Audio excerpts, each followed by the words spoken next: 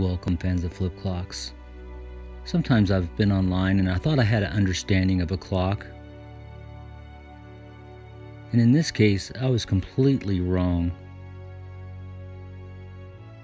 I've seen this clock many times online and on eBay. It just so happens I got lucky on an auction. I won this for $2 plus shipping, believe it or not. But I was totally wrong. Totally wrong on the size of this clock. So I got into Flip Clock Fan Studios and found out it's a little pipsqueak. I couldn't believe it. Here's a can of Coke Zero. The clock is only 3 1/4 inches tall and 6 inches long.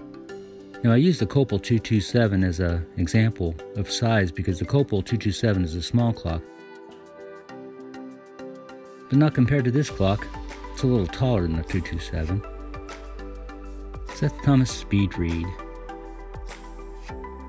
It's digitals for the modern time telling of the 1970s. You see, it had a calendar. It had a couple years in there. And this one was on sale because the calendar was running out of years. You see, it's a computer age time, the Speed Read by Seth Thomas. You can take the calendar out and put a photo in there. But I'm not sure I would take a perfectly good photo, cut it up and stick it in there. I just as soon leave it out and look at it as it is. So here we have it. We'll take a quick look at it. And yes, you can see it's not a flip clock. And there's a reason I've gotten this clock. I'm going to do a story on Seth Thomas. I mentioned that last video. This is the Seth Thomas Speed Read model E039-001. This is the walnut version. And there's a beige version. So we're going to take this clock apart and talk about this type of mechanism. Many or most of you know that this is what's called a rolling wheel, rolling drum, or cyclometer clock, and we're going to talk about that a little bit. You can see here we've got a tab at the bottom, looks like we're going to go after. This time I'm going to use my trusty everyday carry blade. Seems like I like to live dangerously taking blades to my clocks, but you need something thin at first and then stiff so that you can pry the bottom away and lift that out. I need a better tool probably. I like the shape of that. Anyway, we lift it away and reveal the cyclometer mechanism. This is a specific type where you have 3 different size wheels or drums. We're going to show how that works and also how to clean it, because as you see, to turn it you use your grubby finger. And the minutes especially have gotten dirty. It's pretty basic. It's just electric coming into a motor. So to get this clock apart, it's pretty obvious. We've got 2 screws. That is a really, really heavy, thick washer there. I'm not sure what the point of that is, but there it is. It's real simple to get the mechanism out. We just lift away. Now would you look at that? They spray painted it. So here's the beige clock hiding underneath all that paint. Oh well. It's interesting. They did a good job on the rest of the clock. Look at this wood grain. That's actually really good wood grain comparatively. Some of the wood grain clocks just look like they dipped them in swirled paint. If you like wood grain. And we all did in the 70s. So what do we got here? Penwood Numicron, Pittsburgh, Pennsylvania. Made in USA. So it's using a Penwood motor and a Penwood mechanism. So obviously Seth Thomas worked it out with the Penwood Corporation. You see, this mechanism is mechanically perfect. They said this mechanism was patented in the 30s. And it was by Frederick A. Greenwalt. He calls it simply a clock.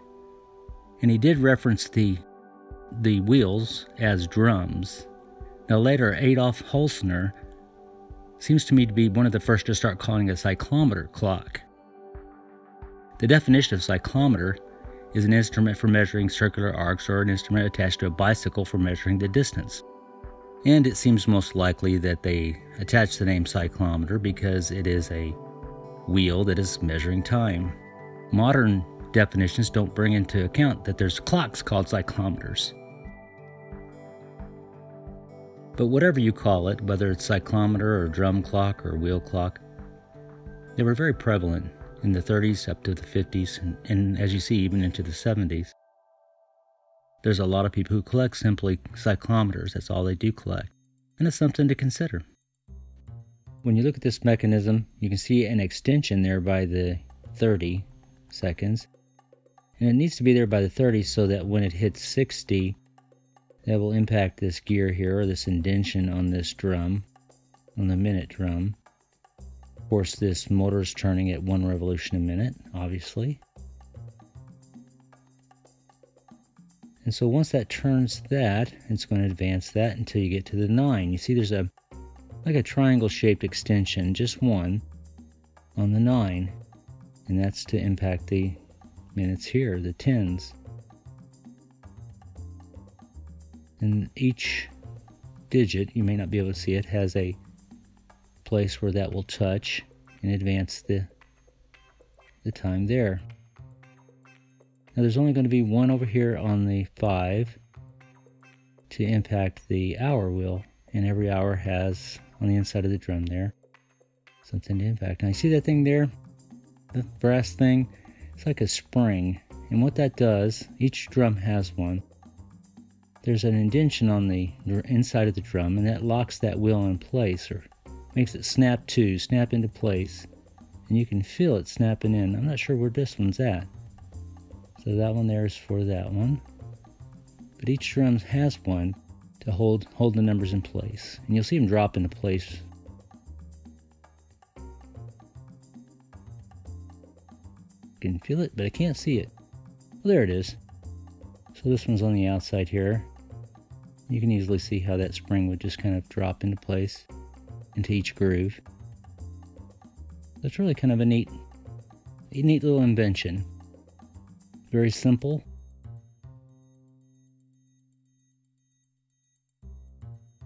And it's functional, and it works.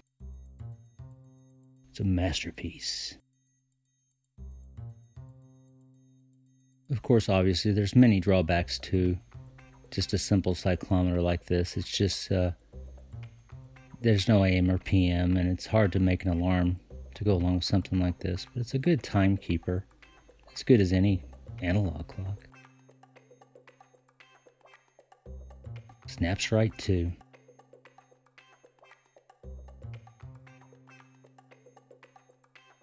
Now we want to talk about the cleaning of this mechanism. I'm going to use this stuff called Koala Kleaner. It's for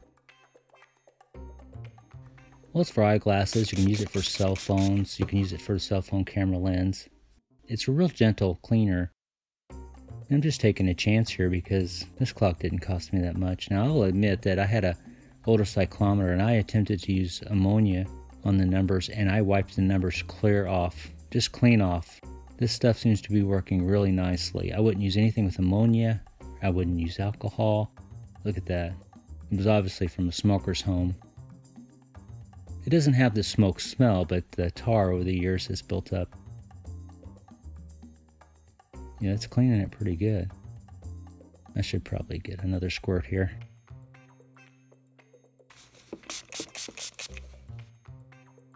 I would consider on all your clocks using either water or some kind of simple thing like this. And alcohol, even on your flip clocks, you're taking a risk, I think.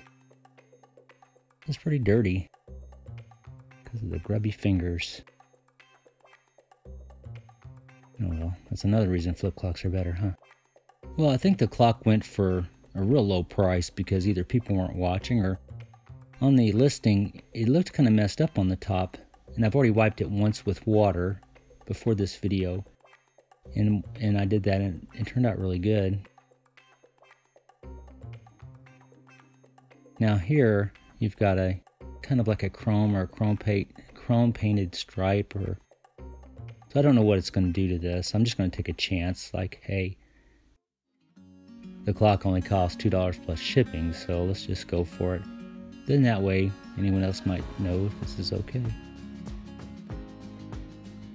I wouldn't scrub it, but Seems to be doing just fine. Yikes. This clock is dirty.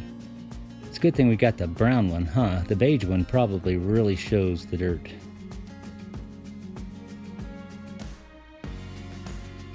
The reason I didn't put it in soap and water like I do some of my clocks is I'm really trying to preserve this label for a video I'm doing in the future. And plus there's no need for it. This clock isn't full of that black stuff. I think that black stuff comes from circuit boards. This is just straight dust and stuff. There's no bugs in there. Here's the back. I really like the shape of this. It just reminds me of something space age, the way they got that. I haven't used any water on this, and ooh, that is nasty. Cleans up really nice. I like that Koala cleaner. And this isn't an endorsement. I'm not getting. There's not a paid endorsement. You can consider it as an endorsement if you like. Just get some, okay? Anyway, cleans up real good.